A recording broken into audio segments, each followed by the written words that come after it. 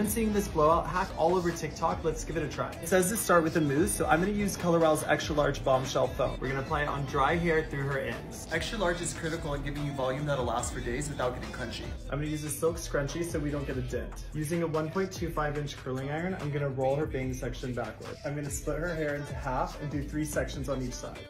The moment of truth. That looks so good. Oh my god. I can't get over this.